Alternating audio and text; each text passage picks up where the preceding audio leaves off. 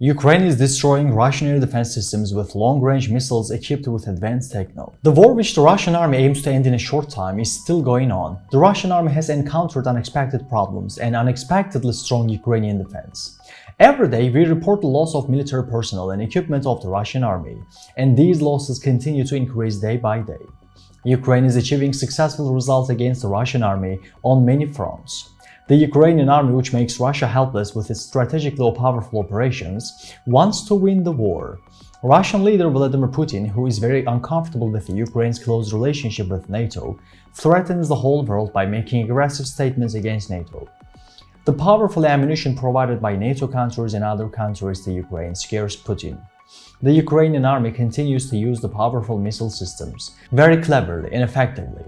Ukraine's long-range missiles have become Russia's nightmare.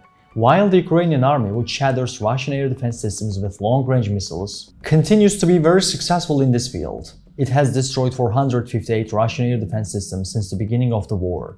Russian leader Vladimir Putin, who cannot find a solution to this trend, is very disturbed. Will the Ukrainian army be able to continue its success on the front line?